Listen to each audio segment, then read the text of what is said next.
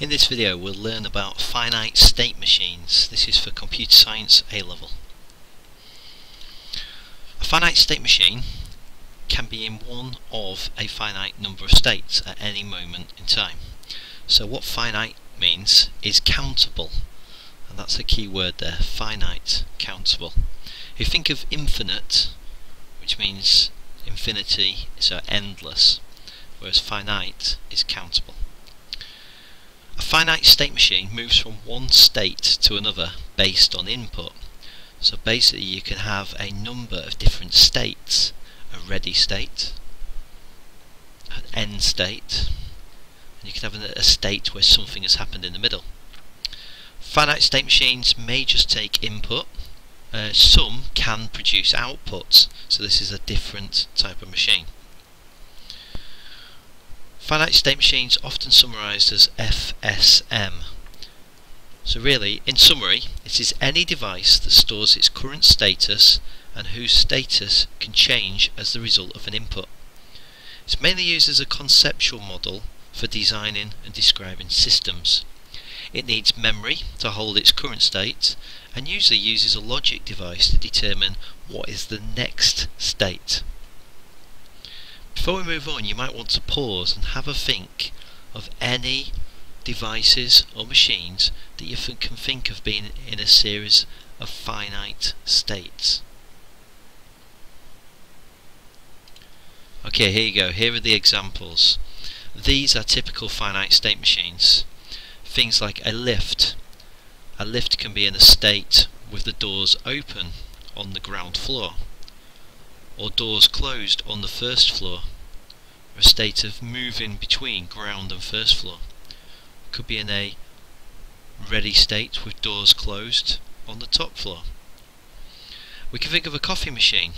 A coffee machine may be in a ready state.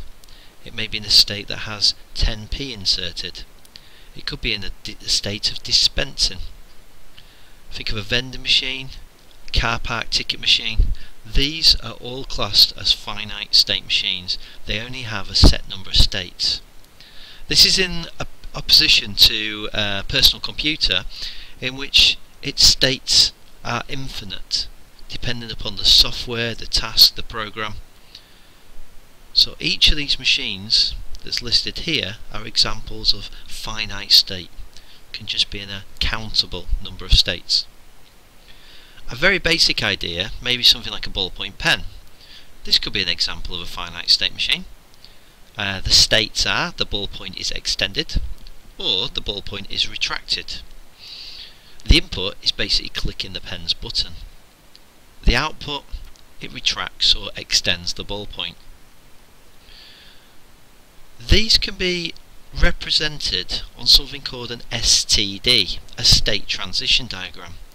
Here is a state transition diagram for the ballpoint pen. There is a state 0, which represents the ballpoint retracted. Here is state 1, the ballpoint extended. The arrows represent the transitions between the states, and on the arrow includes the input. So in the case of this, the button is clicked and it moves from state 0 to state 1. We provide the same input and it moves back again. A state transition diagram is one way to represent it, but we could also use a state transition table. A table models the inputs and the current state and what the next state would be. So we can see here, if the current state is the ballpoint retracted, we provide the input as button clicked, we end up in the next state as the ballpoint is extended. Think of an automatic door. Works in the same way. Two states: the door's closed, the door's open. We might push a button and it takes us from each state to the next. Many of you might have locked up your bikes using a combination lock, or there may be a combination lock on a door. If we think of a combination lock, we might start in a locked state.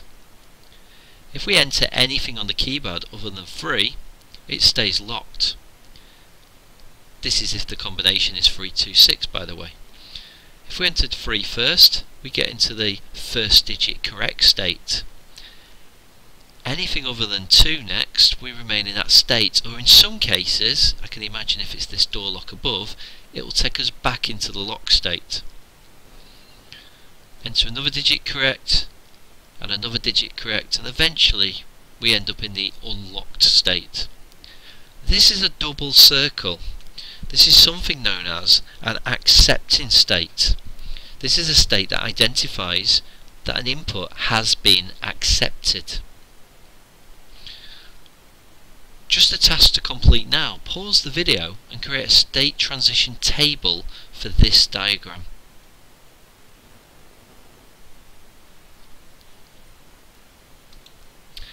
Okay, here is the state transition table. You might want to check that against what you have produced.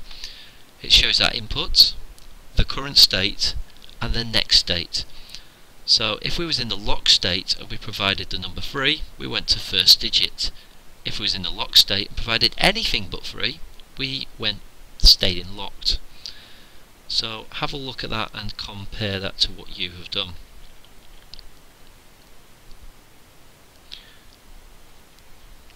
Here is another finite state machine and a state transition diagram. This shows 5 states, conceptual model, just numbered for each of the states, and some letters that provide the input. From state 0, if we provide the input of A, we go to S1. If we're in S1 and we provide the input of A or C, we go to state 4. If we provide B, we go to state 2. If we're in state 2, if we provide the input of an A, we go to state 4, B to state 1, C to state 3. Let's think of accepted and non-accepted. To get into the accepting state, state 3, what do we need? One example could be if I provide the input B,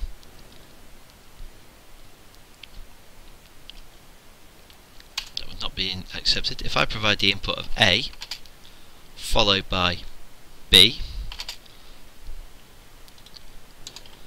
followed by, so we've got A, B, followed by C, that is accepted.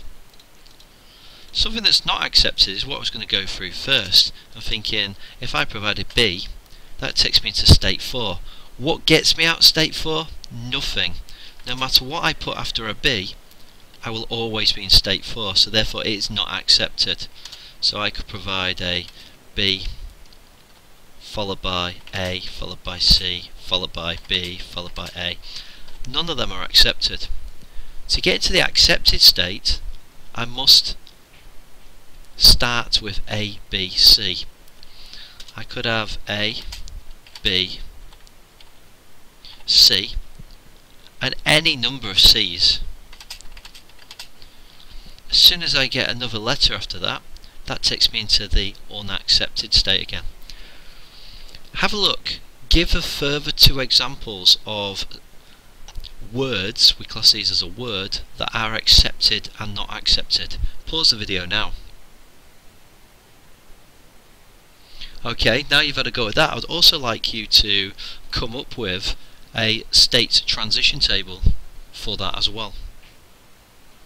Pause the video now. One last type of finite state machine. This is something that would not be on the Year 1 AS exam paper, but is in Year 2 and would come on the full A level. This is a finite state machine with output. The output is represented after a comma. So the input is provided with the first character before the comma and the output after. For example, we start at this state. If you provide the input of a 1, the output would be B. That would take us to state 1. We could then provide the output of O, and that would give an output of A and take us back to state 0. One last task, have a go at these 2 sequences to work out what the output is. And that is your lesson on finite state machines.